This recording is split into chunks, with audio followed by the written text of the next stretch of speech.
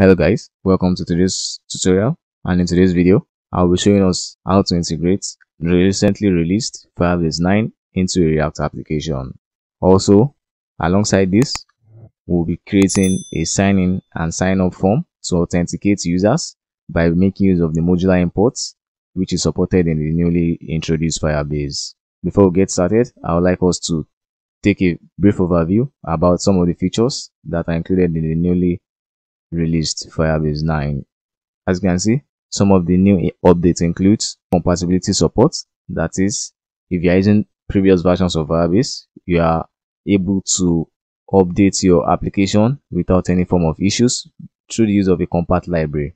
Also, there is support for modular imports. That is, instead of importing the entire Firebase SDK into your application, you are able to import the necessary functions needed for you to perform some particular actions.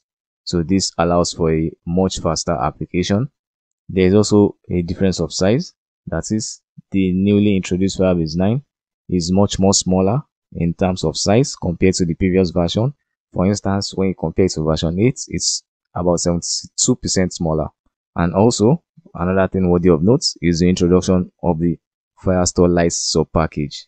This subpackage allows you to create CRUD functionalities in a much lighter, faster, and simpler way. So the next step is for us to create a new project in the Firebase dashboard. And before we do that, I would like you to subscribe as well as give a like to this video so that YouTube can keep recommending my videos and as a form of support for me to create more tutorials.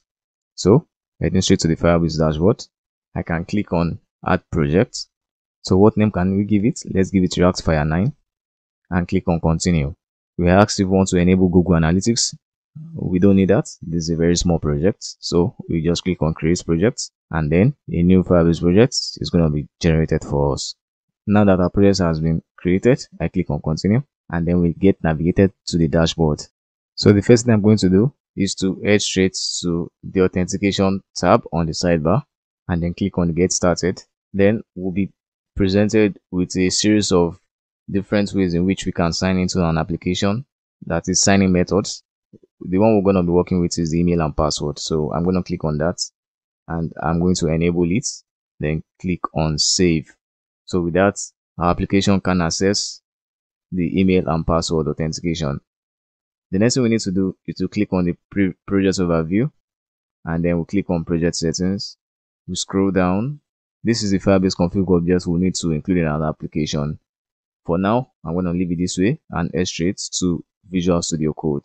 As you can see, I already created a new project using Create React App. I believe you can do the same. What Create React App does is to generate for us a boilerplate template, which contains a public folder as well as the SRC folder, which will contain the files we want to create in this project. Before I proceed, I will also need to install Firebase in this application. So right in the root of our application, I'm going to type in npm install Firebase. So while that is installing, I'm going to create a .env file to set up our project settings for Firebase. So in the root of our application, I click on the file icon and then type in .env, press enter, and then inside this file, so I'm going to put the Firebase settings. What we did there was to set up the Firebase config objects we had in our Firebase dashboard. But one of the things you need to note is that for each of the variables we have here, each one starts with React_app. This is very important because without this env file will not be accessible throughout the project. And also is worthy to note that by default, Create React App supports the .env package, so we do not need to run npm install .env. So up next, in the SRC folder, I'm going to create a new folder called auth, and inside of this folder, I'm going to create a new file called firebase.js.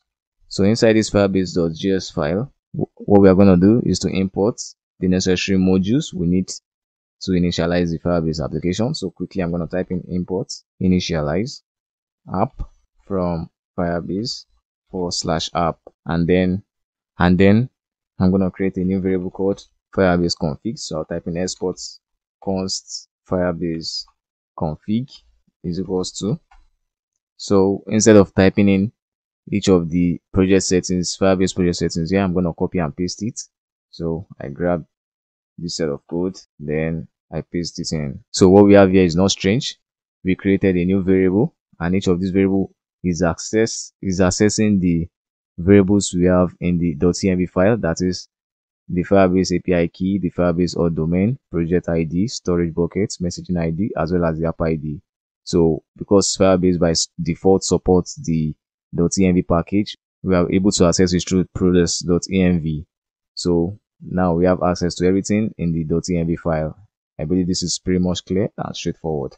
So next up, I create a new variable called Firebase, and then I call the initialize app we import above, and then type in the Firebase config variable. Then finally, we type in export default Firebase.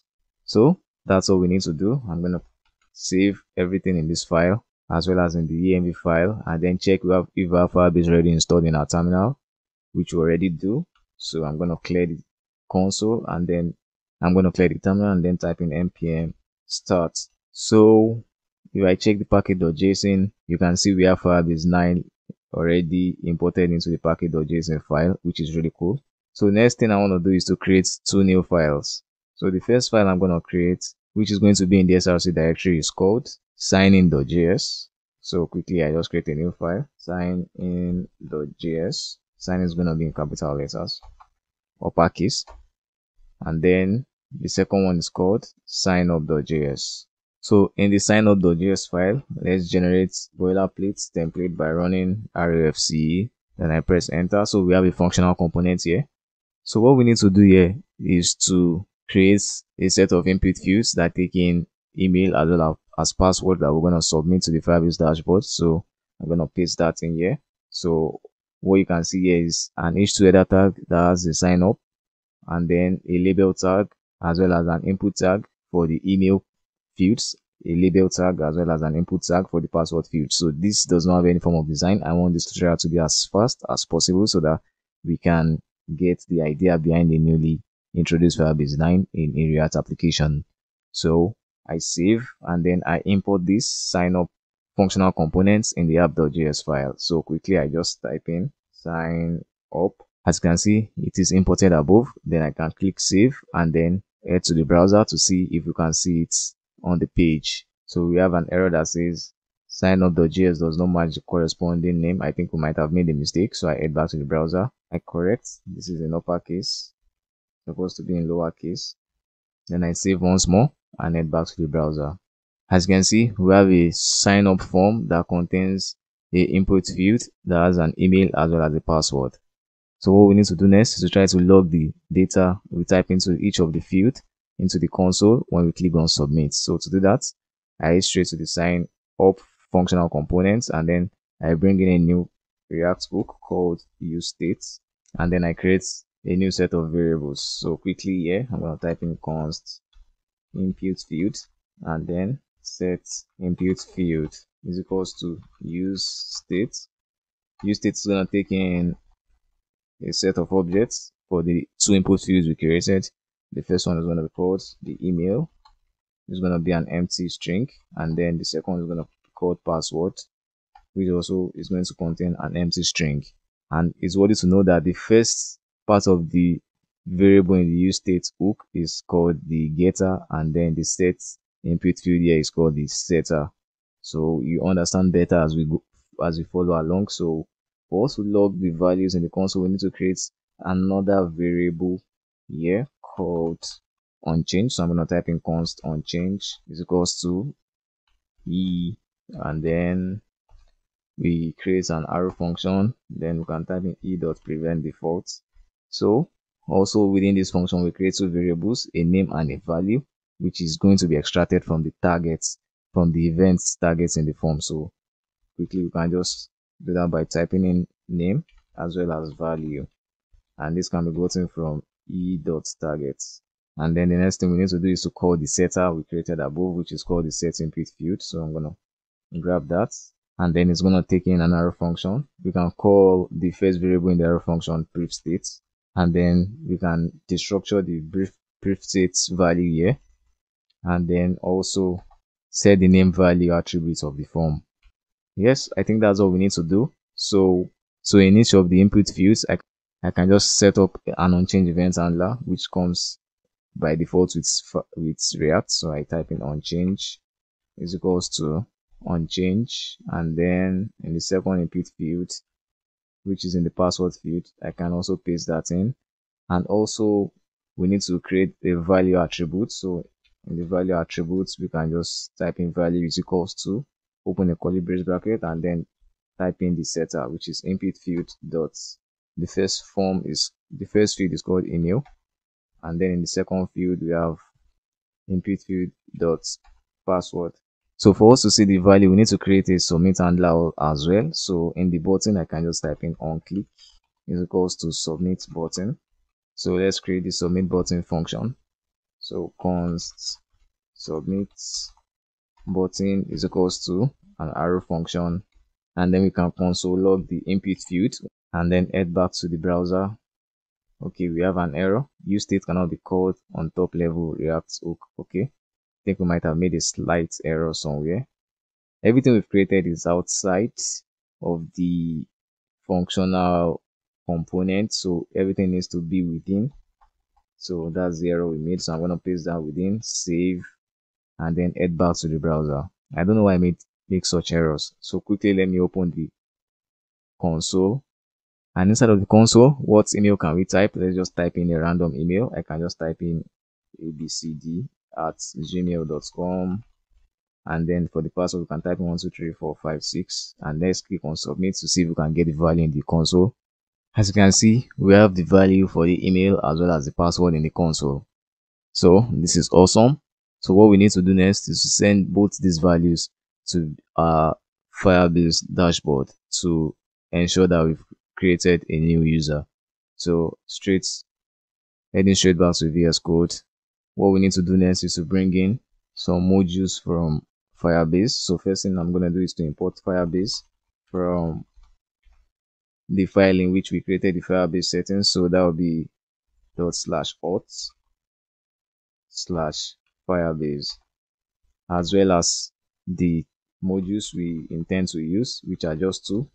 Normally in previous versions of Firebase, we are going to bring in the entire Firebase library into this project, but for now we just need two functions or two modules. The first one is the get auth, and then the second one is the create user with email and password from Firebase/auth. So with this, we are good to go. So the first of the modules we imported we're going to use is the get auth. So I'm going to create a new variable called const auth is equals to get auth.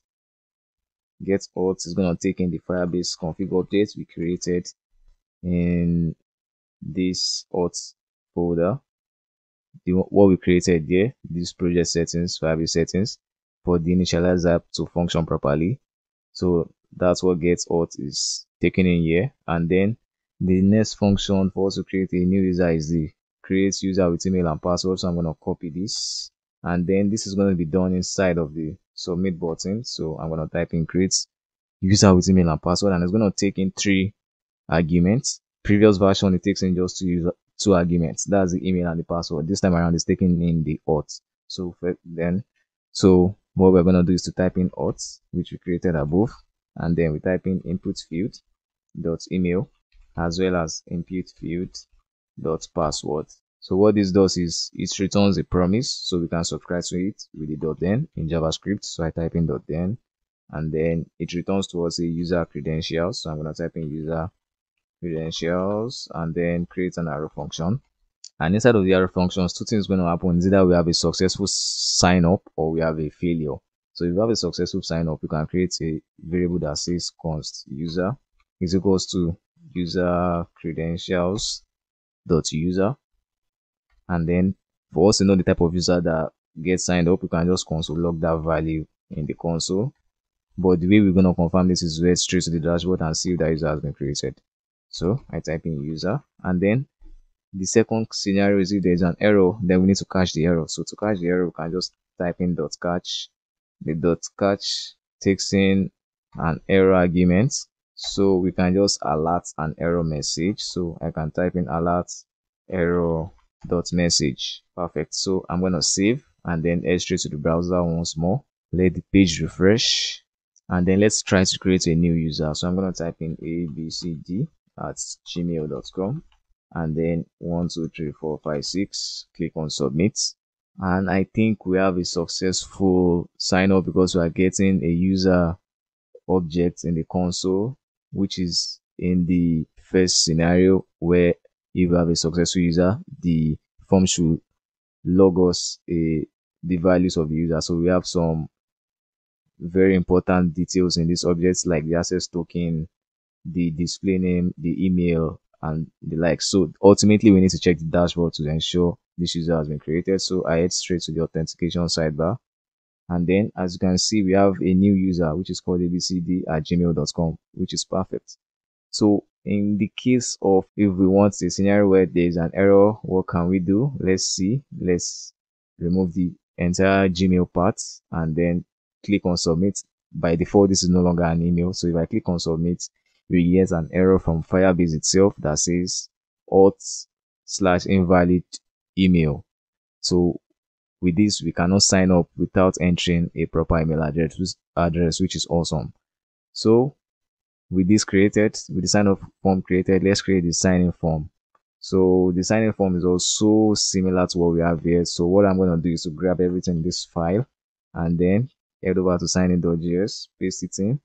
Then we need to make use of some refactoring. So the first thing we need to refactor is the name of the functional component, which is sign up. So I'm going to change this to sign in, and then in the function or module we brought into the application, instead of having a create user with email and password, what we're going to have is sign in with email and password.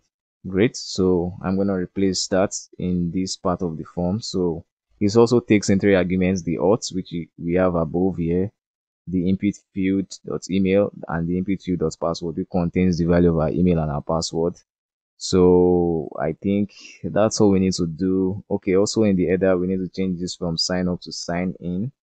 And then our app.js, I'm going to bring in the sign in components while commenting out the sign up components. So this will be sign in as well as sign in and then sign in. So let's save every change we've made and then head straight to the browser to see if our changes have been properly implemented. So I think so. So let's try to sign in. So we can do that by typing in the email, which I think is abc. Let me just grab this email just to be safe. I can't. Let's not make any form of guess. So I'm gonna type in that email, and then the password is 12345 6, and I click on submit, and there you go. User has been signed in properly because we get this objects in our user objects in our console. So let's say we try to enter a wrong email address and I click on submit. You see we get an error message directly from Firebase that says auth user not found, which is excellent. So if you are not signed up, you can't log in. I think that's it for this tutorial. Over the course of the next few weeks or months, I'll try to implement a fully functional Firebase project using React, and also I'll also look at creating an Angular application with the newly introduced Firebase as well. But for today, that's all we have. If you like the video, if you learned something from it, make sure you give it a like as well as subscribe, and I will see you again in the next video.